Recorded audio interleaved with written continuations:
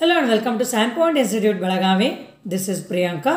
So KPTCL AE JE exam just 2-3 days before ni baradri. Okay, so adan JE paper ನಾವು ನೋಡಿದ್ವಿ ಅಂದ್ರೆ it was very easy. AE paper ನೋಡಿದ್ವಿ ಅಂದ್ರೆ it was little difficult. So ಅದಕ್ಕೆ ನಿಮಗೊಂದು ಏನು confusion ಐತಿ ಮ್ಯಾಮ್ ಇಷ್ಟೊಂದು ಟ್ರೆಂಡ್ ಡಿಫ್ರೆಂಟ್ ಆತಂದ್ರೆ then how we can prepare for the KR Ideal, RWS or any of the upcoming exams. So ನಿಮಗೊಂದು ಮೈಂಡ್ದಾಗ ಅದು ಕನ್ಫ್ಯೂಷನ್ ಐತಿ and along with that you are also having the confusion like madam KE ದವರು ಯಾವ type exam conduct ಮಾಡ್ತಾರೋ and KPSC ದವರು ಯಾವ type exam conduct ಮಾಡ್ತಾರೋ. So I have come with the best solution to answer this particular question for you guys. So I will be talking with numbers. So what is the meaning of that? So ನಾನು ನಿಮಗೆ ಬರೀ ಗಾಳಿ ಒಳಗೆ solution ಕೊಡೋದಿಲ್ಲ. So we will discuss with the numbers by sharing the screen and all where you can understand the trend and all and we can inculcate such changes in the upcoming exam preparation. So for this ನಾನು ಏನು ಮಾಡೀನಿ PGCT 2021 question paper ತೊಗೊಂಡೀನಿ. Then I have taken WRD HK AE question paper and I have taken KPTCL AE JE question paper and I have taken PWD AE JE question paper. Okay, so PGCT ಯಾಕೆ ತಗೊಳ್ಳಿ ನಾನು it is conducted by KEA but this PGCT is nothing to do with the government exams. Yes, we understand. But ಎಷ್ಟೋ ಸ್ಟೂಡೆಂಟ್ಸಿಗೆ ಒಂದು ಏನು confusion ಐತೆ ಅಂದ್ರೆ ma'am KEದವ್ರು ಇದೇ trend follow ಮಾಡ್ತಾರೆ ಸೊ ಅದಕ್ಕೆ ನಾವು PGCT ರೆಫರ್ ಮಾಡಿದ್ವಿ ಅಂದರೆ it will help the government exams. So ಅದು ಹೆಲ್ಪ್ ಆಕೈತೋ ಇಲ್ಲ ಅನ್ನೋದು ನಿಮ್ಗೆ ನಾನು next answer ಮಾಡ್ತಾನು. So same way KPTCL ಒಳಗೆ ಏನೈತಿ because that is conducted by KEA. ಯಾಕಂದ್ರೆ upcoming KR Idealದವರು will be conducted by KEA and KPSCದವ್ರು ಯಾವ್ದು ಕಂಡಕ್ಟ್ ಮಾಡ್ತಾರೋ RWS ಕಂಡಕ್ಟ್ ಮಾಡ್ತಾರೋ. ಸೊ ಇದನ್ನೆಲ್ಲ ಒಂದು ಕನ್ಫ್ಯೂಷನ್ ನಾವು ಆನ್ಸರ್ ಮಾಡೋಣ. ಸೊ ಈ ಪರ್ಟಿಕ್ಯುಲರ್ ಕನ್ಫ್ಯೂಷನ್ಸ್ ಇವನ್ ಗೇಟ್ ಆಸ್ಪಿರೆಂಟ್ಸ್ಗೂ ಇರ್ತೈತಿ ಬಿಕಾಸ್ ನಿಮ್ಗೆ ಗೊತ್ತಿರಬೇಕು every year different IIT conducts gate exam. So ಈ ವರ್ಷ by chance like IIT Bombay conduct ಮಾಡ್ತಿತ್ತಂದ್ರೆ so students ಏನು ಮಾಡ್ತಾರೆ ಪ್ರೀವಿಯಸ್ಲಿ IIT ಬಾಂಬೆ ಯಾವ್ಯಾವ ಇಯರಿಗೆ ಕಂಡಕ್ಟ್ ಮಾಡ್ಯಾರ ತೊಗೊಂಡು ಆ ಕ್ವಶನ್ ಪೇಪರ್ಸ್ ತೊಗೊಂಡು ಒಂದು ಲಿಸ್ಟ್ ಅನಲೈಸ್ ಮಾಡ್ಯಾರು.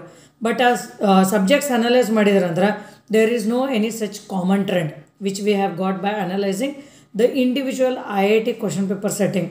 ಸೊ ಬಟ್ ಇದು ನಮ್ಮ ಗೌರ್ಮೆಂಟ್ ಎಕ್ಸಾಮ್ಸ್ ಒಳಗೆ ಹೆಂಗೆ ಆಕೈತಿ whether it will that particular conducting authority will follow R not ಅನ್ನೋದು ನಾವು ತಿಳ್ಕೊನು. ಸೊ ಇನ್ನೊಂದು ನಾನು ನಿಮಗೆ ಪಾಯಿಂಟ್ ಹೇಳಬೇಕಂದ್ರೆ KR Ideal exam notification 14th March 2022 ಬಂದಿತ್ತು. ಆಮೇಲೆ ಈ exam August 20th 21st conduct ಮಾಡೋರು. So that means 6 months gap ಐತಿ ಇಲ್ಲಿ.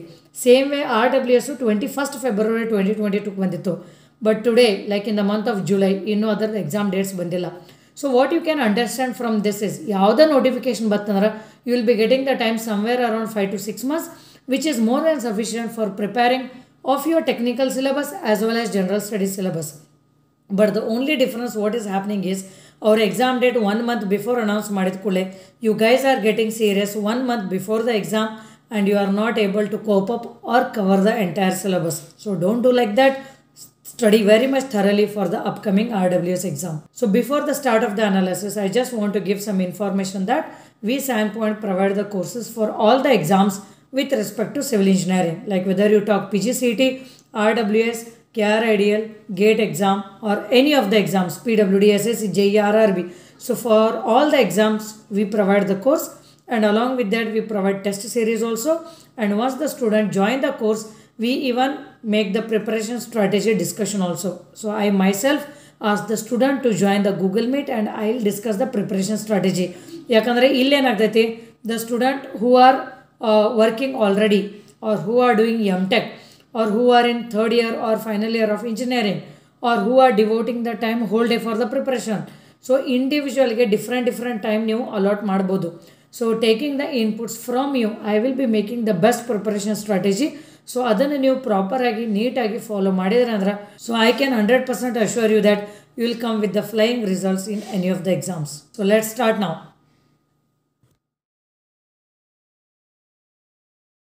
ಸೊ ಇನ್ಕ ನಾನು ಏನು ಹೇಳಕತ್ತಿದ್ನಲ್ಲ I was talking about this particular slide only. So ನನ್ನ entire video ಒಳಗೀಗ this particular explanation is very very important. So ಇಲ್ಲಿ ನೋಡ್ರಿ ವೇರಿಯಸ್ ಸಬ್ಜೆಕ್ಟ್ಸ್ ಅದಾವು, ಇಲ್ಲಿ ವೇರಿಯಸ್ ಎಕ್ಸಾಮ್ಸ್ ಅದಾವು, ಯಾರ್ಯಾರು ಕಂಡಕ್ಟ್ ಮಾಡಿದರೆ ಇದು ಎಕ್ಸಾಮ್ ಅನ್ನೋದು ನಾನು ಮೆನ್ಷನ್ ಮಾಡೀನಿ, ಆಮೇಲೆ ಎಷ್ಟು ಕ್ವಶನ್ಸ್ ಕೇಳಿದ್ರು ಎಕ್ಸಾಮ್ ಒಳಗೆ ಅನ್ನೋದು ನಾನು ಮೆನ್ಷನ್ ಮಾಡೀನಿ. ಸೊ ಫಸ್ಟ್ ಇಲ್ಲೇ ನಾನು PGCT exam ತೊಗೊಂಡೀನಿ. So recently November 2021 ಒಳಗೆ PGCT ಎಕ್ಸಾಮ್ ಕಂಡಕ್ಟ್ ಮಾಡಿದರು. ಸೊ ಯಾರು ಮಾಡಿದರು conducting authority KEA. So 100 questions ಇದ್ವು ಇದರಲ್ಲಿ. ಆಮೇಲೆ KPTCL JE ಎಕ್ಸಾಮ್ ಆಯ್ತು ರೀಸೆಂಟ್ಲಿ.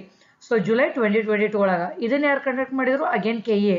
ಸೊ ಇದರೊಳಗೆ 75 marks technical, 25 marks general studies R questions I can say. ಇಲ್ಲಿ KPTCL AE ಐತಿ. Again very next day conduct ಮಾಡಿದ್ರು of this JE. So again this was conducted by KE, same marks distribution ಇತ್ತು. ಆಮೇಲೆ PWD ನಾನು ತಗೊಂಡೇನಿ ಇಲ್ಲಿ. So PWD JE exam December 2021 ಒಳಗೆ conduct ಮಾಡಿದ್ರು. AE exam December 2021. So ಇದನ್ನ ಯಾರು ಕಂಡಕ್ಟ್ ಮಾಡಿದ್ರು? KPSC ದವರು. ಸೊ ಇಲ್ಲಿ 100 questions technical, 100 questions general studies ಇದ್ವು ಇದ್ರ ಎರಡತ್ರೊಳಗೆ. ಆಮೇಲೆ WRD HKAE ಎಕ್ಸಾಮ್ ತಗೊಂಡೇನಿ ಇಲ್ಲಿ ನಾನು. ಇದು ಜುಲೈ 2021 ಒಳಗೆ ಕಂಡಕ್ಟ್ ಮಾಡಿದ್ರೆ exam by KPSC. So again 100 questions technical, 100 questions general studies. But ನಾವು ಇಲ್ಲಿ ನೋಡಿದ ತಕ್ಷಣ ಆಕ್ಚುಲಿ ನಾನು PWD ತಗೋಬಾರ್ದಾಗಿತ್ತು. The simple reason is PWD AE ಒಳಗೆ ಬರೀ 7 ಸಬ್ಜೆಕ್ಟ್ಸ್ ಇದ್ವು, JE ಒಳಗೆ ಸಮ್ವೇರ್ 11 ಸಬ್ಜೆಕ್ಟ್ಸ್ ಇದ್ವು. But ಸ್ಟೂಡೆಂಟ್ಸಿಗೆ like who have completed engineering recently, so ಅವ್ರು ನನಗೆ ಫೋನ್ ಮಾಡಿ ಏನಂತಾರು, ಮೇಡಮ್ ನಾನು PWD ಕೋರ್ಸ್ ಜಾಯ್ನ್ ಆಗ್ಬೇಕಂತನು. ಸೊ ಅದ್ರೊಳಗೆ ಎಷ್ಟು ಸಬ್ಜೆಕ್ಟ್ಸ್ ಇದಾವೆ ಅಷ್ಟೇ ನಾನು ಜಾಯ್ನ್ ಆಗ್ಬೇಕಂತನು. ಸಿ ಆ ಪರ್ಟಿಕ್ಯುಲರ್ ಇಯರ್ ಒಳಗೆ ಬರೀ ಆ ಸಿಲೆಬಸ್ ಅಷ್ಟೇ ಇತ್ತು. And that syllabus will not be followed for upcoming exams. So just ನಿಮಗೊಂದು ಟ್ರೆಂಡ್ ಸಂಬಂಧ ನಾನು ಇಲ್ಲಿ ಟೇಬಲ್ ಮೆನ್ಷನ್ ಮಾಡೀನಿ. But to be frank, this particular table will not be helping you much in the analysis. So ನಾನು ಇದ್ರ ಬಗ್ಗೆ discussion ಮಾಡೋದಿಲ್ಲ. ನಾವು let's start with PGCET question paper. So ಇದು KA ದವ್ರು ಕಂಡಕ್ಟ್ ಮಾಡಿದ್ರು. ಬಿಲ್ಡಿಂಗ್ ಮಟೀರಿಯಲ್ಸ್ 12 ಮಾರ್ಕ್ಸಿಗೆ ಬಂದಿತ್ತು. Railway 7, surveying 26, geotechnical 31, highway engineering 21, tunnel 2, ports and ಹಾರ್ಬರ್ಸ್ 1. So ಇಲ್ಲಿ ನಾವು ನೋಡಿದ್ವಿ ಅಂದ್ರೆ here no question from environmental engineering and no question from all these subjects as well as the other subjects. Okay, ಇವು ಇಲ್ಲೂ ಇಲ್ಲ PGCET ಒಳಗೆ. Like environment studies ಇಲ್ಲ, ಎಸ್ಟಿಮೇಷನು ಇಲ್ಲ, ಬ್ರಿಡ್ಜು ಇಲ್ಲ. ಓಕೆ, ಬಟ್ ಇಲ್ಲೇ ದ ಮೇನ್ ಥಿಂಗ್ ಈಸ್ ಇವೆಲ್ಲ syllabus ಒಳಗೆ ಇದ್ರೂ ಸಿಂಗಲ್ ಕ್ವಶನ್ ಬಂದಿಲ್ಲ ಇದ್ರೊಳಗೆ. ಸೊ ವೆರಿ ರ್ಯಾಂಡಮ್ ಆಗಿ ಕಂಡಕ್ಟ್ ಮಾಡಿದ್ರು. ನಾವು again we will see KE ದವ್ರದನ್ನ KPTCL exam ನೋಡೋಣ. ಸೊ ಇಲ್ಲೇ ಬಿಲ್ಡಿಂಗ್ ಮಟೀರಿಯಲ್ಸು 12 ಮಾರ್ಕ್ಸಿಗೆ ಕೇಳಿದ್ರು. Environment not even a single question. Okay, ಆಮೇಲೆ next railway 1 mark, then surveying 9 questions, geotechnical 1, highway 5, irrigation 4, hydrology 4, RCC and PSC 5, then steel structures ಒಂದು ಇರಲಿಲ್ಲ, SOM plus engineering mechanics 11, fluid mechanics and open channel flow 7. So again structural analysis ಒಂದು ಇರಲಿಲ್ಲ. Mostly ಇವೆಲ್ಲ syllabus ಒಳಗೆ ಇರಲಿಲ್ಲ ಅವರಿಗೆ. But structural analysis ದಿಂತ್ರ ಒಂದು ಕೇಳಿರಲಿಲ್ಲ, environment ದಿಂತ್ರನು ಒಂದು ಕೇಳಿಲ್ಲ. Okay, so this is the pattern of KPTCL. ಆಮೇಲೆ AE ನೋಡೋಣ. ದಿಸ್ ವಾಸ್ JE, ಈಗ AE ನೋಡೋಣ. Building materials and concrete technology 6 questions ಇದ್ವು. Environmental 8 questions. Railway engineering not even a single question.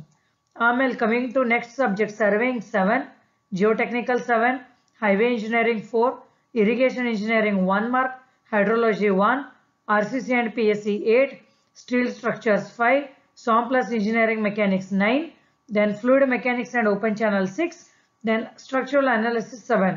Okay, so idu usually like tunnels irlilla, ports and harbors irlilla engineering olaga.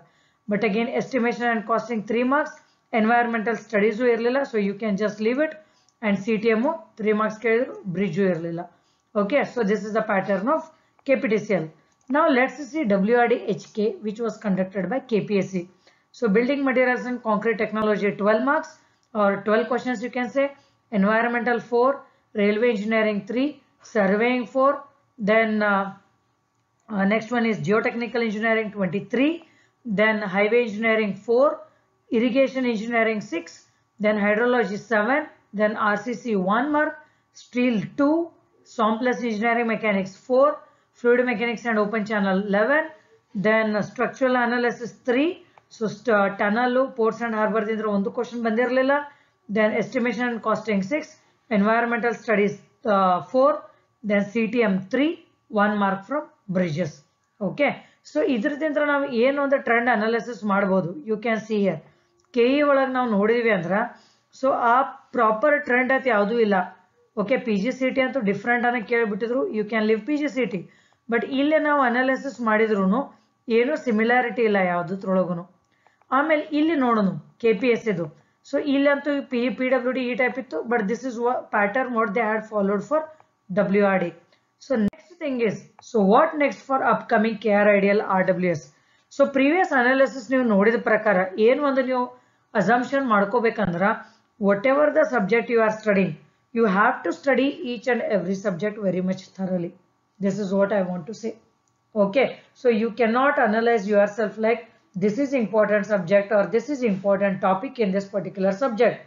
So each and everything is important. The reason why I am telling you this is ಈಗ ನಾಳೆ upcoming KR ideal ಒಳಗ okay ಒಂದು ಯಾವುದೋ subject ಅವ್ರು skip ಮಾಡಿದ್ರು assume geotechnical engineering completely zero ಬಂತು then obviously ಅಷ್ಟು marks ಅವರು ಬೇರೆ ಸಬ್ಜೆಕ್ಟ್ಸ್ಗೆ ಡಿವೈಡ್ ಮಾಡಬೇಕು so the pattern will very so same way this can happen even in RWS also ಇಲ್ಲ ಅಂದ್ರೂ ಏನು ಮಾಡ್ಬೋದು ಅವರು ಒಂದು ಪ್ರಾಪರ್ ಆಗಿ ವೇಟೇಜ್ ಕೊಡ್ಬೋದು ಲೈಕ್ RWS ಒಳಗ environment around 10 to 12 questions, environmental studies around 10 to 12 questions, then next subject like geotechnical around 10 questions.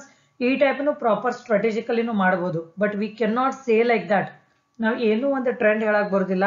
So the conclusion of this particular video is you study each and everything whatever is being mentioned in the syllabus very much thoroughly, leaving nothing. So you should not leave anything when you are preparing for this and stop making analysis by yourself. So don't do analysis. Do not think of previous exam and assume that either follow akait next another nothing. Okay. So what I want to say is make the proper notes of every subject. Give the tests properly because in my next video I'll be discussing about how the tests are really important. What exactly you will understand or what are the benefits of giving the tests and when you can give the tests when you are preparing for any of the exams. So that will be my next very informative video. So keep following SANPoint on stream YouTube channel for all the best inputs for the preparation strategies.